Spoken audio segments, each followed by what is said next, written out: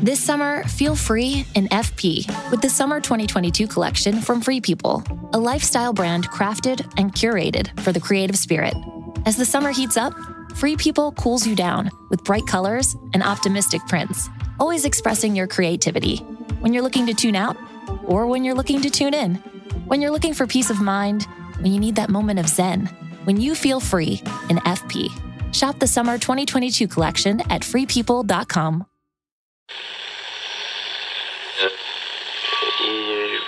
Empire.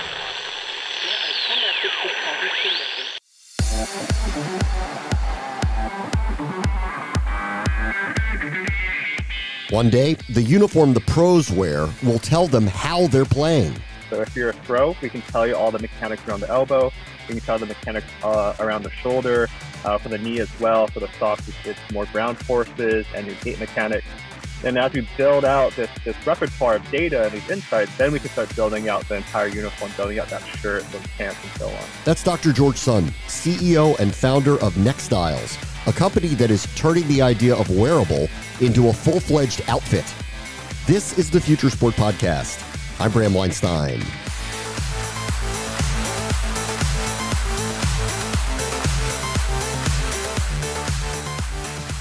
Take a background in textiles and use that to intersperse technology into the clothing. Wearables and their ability to help athletes of all levels understand their bodies. It's grown exponentially, but what Dr. George Sun is building feels game-changing.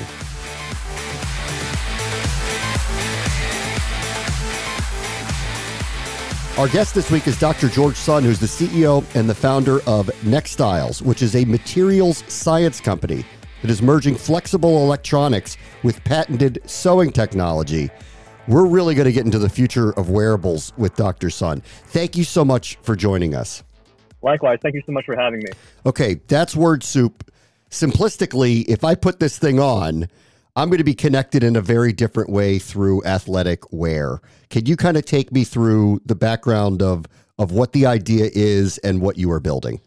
Yeah, you really put it in a good way in terms of making it a experience first. So the wearables of today, we think of them as pods or straps or add-ons, but the experience that Nextiles is trying to change is that it's form-fitting. It's for you. It's made for you. And it really shouldn't change your way you perceive an activity or a sport or your day-to-day things to do. So I guess what I'm trying to say is that Nextiles, we build sensors directly into clothing. So they feel like fabric, they feel like threads. And so the experience remains the same. You can play soccer, baseball, whatever sport you want without any kind of, intrusion or perturbation. The thing that underlies Nextiles technology is purely through the fabric. We can measure any kind of stretching, bending, pressure on the threads, and we relay that via Bluetooth. Everything is wireless. The garment themselves are machine washable. And and we're really just trying to provide a seamless environment for athletes. So what I'm picturing, and this is, I'm picturing what EA used to do, but they would line up all the gear with all of these different sensors and monitors. You seemingly have built it into the clothing. Is that right? Yeah, that's correct. And we've strategized a unique or a interesting go-to-market strategy, whereas we would love to build you that Iron Man suit, and we can. We can definitely build you that uniform. We can definitely build you all, from head to toe. But we've been really strategic in deploying out specific garments that add high value to the end user, which are these athletes. So we've been first building out compression gear. So these compression gear are compression sleeves, compression knee braces, socks. We also done a few things around vests.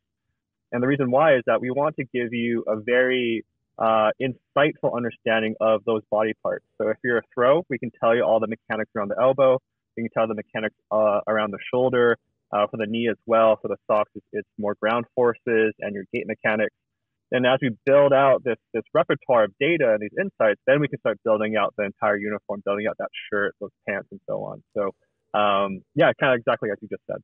The basis behind it, is it to help people perform better? Is it to help avoid injury? What do you view the reasons behind it?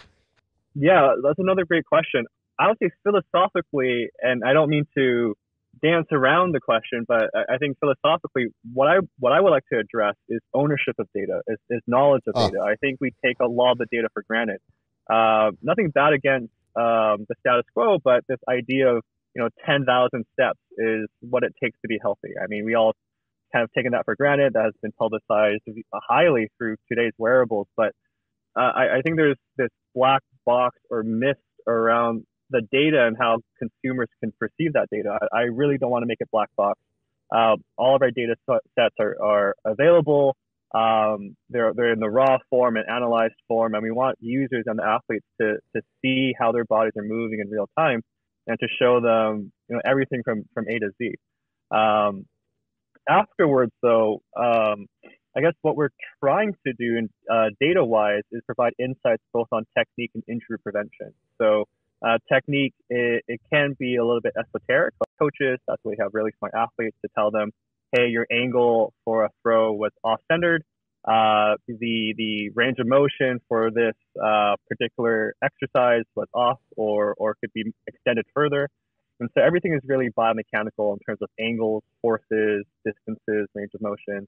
And then that, I would say, seamlessly segues nicely into injury prevention to say, hey, these range of motions that are too extreme, you can tear ligaments, you could tear tendons. Doing this activity repeatedly for too long would cause fatigue. And we give that information to both the athletes and also to the coaches. So I think they're part of the same pot, the technique analysis and also the injury prevention. But at the end of the day, it should be owned and viewed and appreciated, hopefully, by the athletes themselves. In the end, though, you want everybody wearing this, right? This isn't just for high-end athletes. Is that correct? Yeah, that's definitely correct. I mean, if I can put this on my parents, I would love to try to prevent any kind of falls or keep their gait in the correct fashion. But as of today, given that our data is quite detailed and it's very specific for a particular sport, and we want to give you the best insights, it has been directed mainly to the professional athletes. We're working with the NBA. We have very, very talented baseball players working with us, tennis players working with us. But our strategy is to take that learning, from the best of the best. Like, I'm still learning what it takes to be a good runner. I'm still learning what a good serve looks like. But once we take that learning, in some sense, computerize that, train models and machine models, we can give those insights back out to amateur sports, the consumer, and so on. Mainly, and hopefully even medicine. This is one of the first times I've heard of wearable technology that I feel like it's possible it could become the new uniform. Is that a possibility that NBA players will be wearing your product? I would love to. I don't mean to make a commercial out of this, but I would love for leagues and what you see on TV to wear Nextiles. And I love to stay in the philosophical world because that's what drives and fuels my team's ambition. Like the idea to have this Nextiles inside or powered by Nextiles experience that, yes, you can still wear your uniform. Yes, you can still buy from the Nikes, the Pumas, the Adidas, but they have this intelligence imbued in them that comes from Nextiles. So this idea that you have this Intel chip powering your computers, your cell phones, even sometimes cars, we want to provide that intelligence through the fabric. So if baseball players want to wear their uniforms but have the Nextiles experience, we can add that to it. If you want that experience to be added into your school uniform, maybe we can do that. And we can do so many other things that are derived from sewing, because we can also make things like bedding, make things like, carpetry. For the everyday user, whether it's going to be my bed or something I wear to run and I'm not going to be, a big time athlete. Can you kind of take me through, and maybe you haven't gotten there yet, how are you going to educate me on the information you're going to provide me about myself? Yes. So I think there's two phases. There are three phases. In the first phase we're tackling now, the first phase is, again, working with the elite athletes. But the second phase is more the demographic, who are the weekend warriors, the amateur athletes, people like hopefully you and me who tend to exercise maybe 3 to 4 times or maybe a little less per week. But it's really this demographic that we want to, in a way, gamify the experience. So again, once we make a stake and say, hey, we know what the best of the best looks like. We know what the mechanics of a throw, the mechanics of a serve look like for the best of the best. let me try to teach people on the amateur to aspiring level to say, hey, we understand the different body types of athletes, and rather than saying, hey, you should always work out like LeBron James, we can probably gamify the experience and say, hey, your body type and how your technique looks like, is better suited for these types of people. So train like these types of people. Train like Steph Curry, train like LeBron James, train like the best, and to, give them that athletic journey of saying, how do you train like the best, and give that to these youth athletes, and hopefully people like you and me that could probably play that game and get better through those ways. But then the third tranche is more for the consumer, and that's where we're still trying to identify what that silver bullet is. Like what's a universal theme that we can give to the everyday consumer and have them engaged.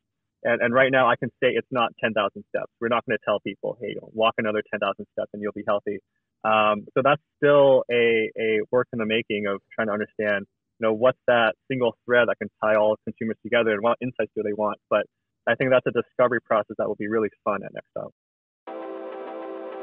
Guys, are you looking for that extra confidence when it's time to have fun?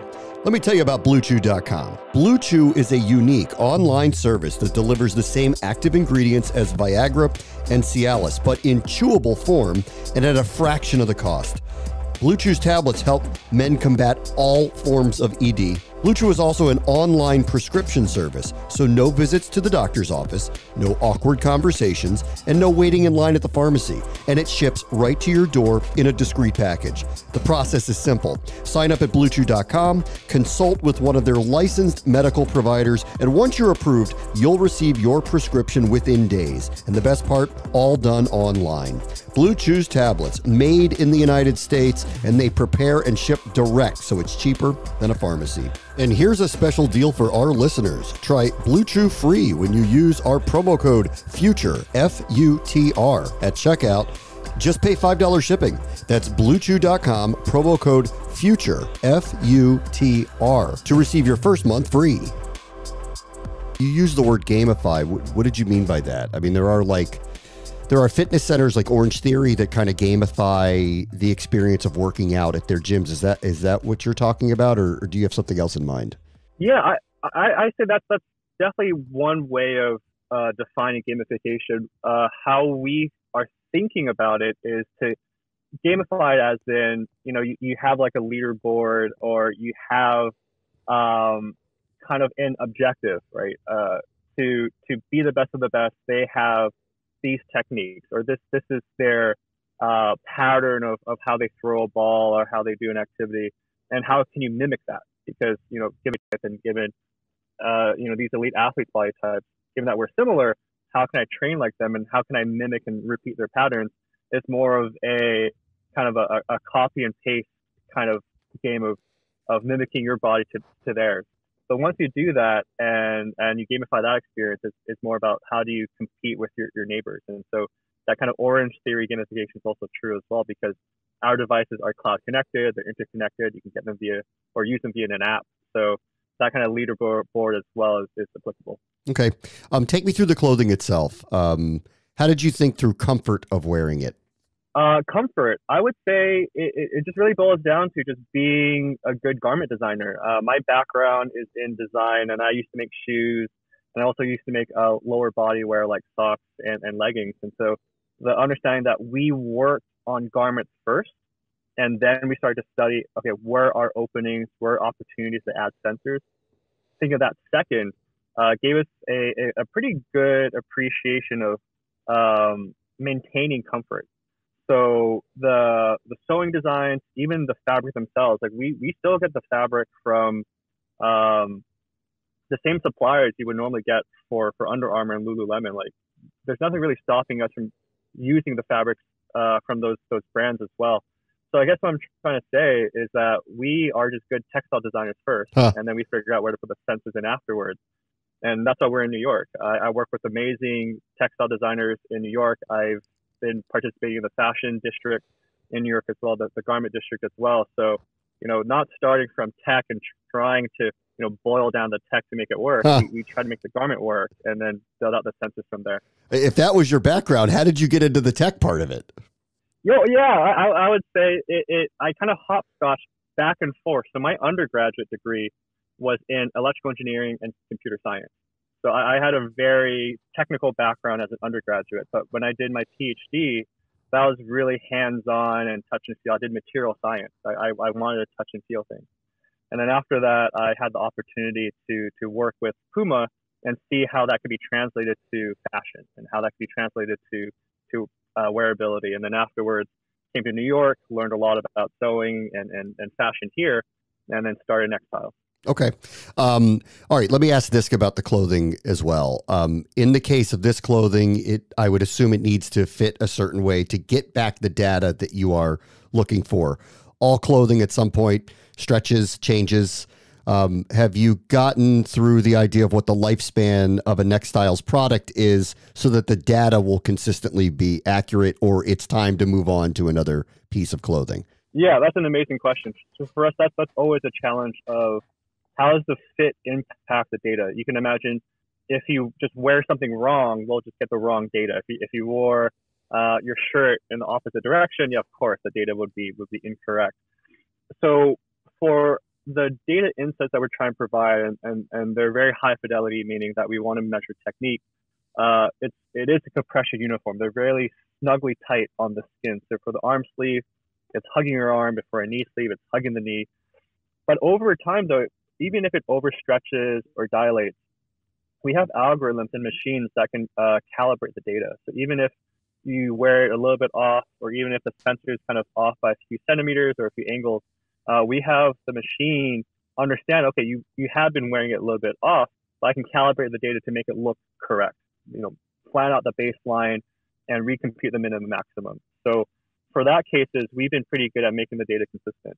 However, we haven't done a pure longevity study, but I can assume that our garments should last like any other garment, maybe 6 to 12 months.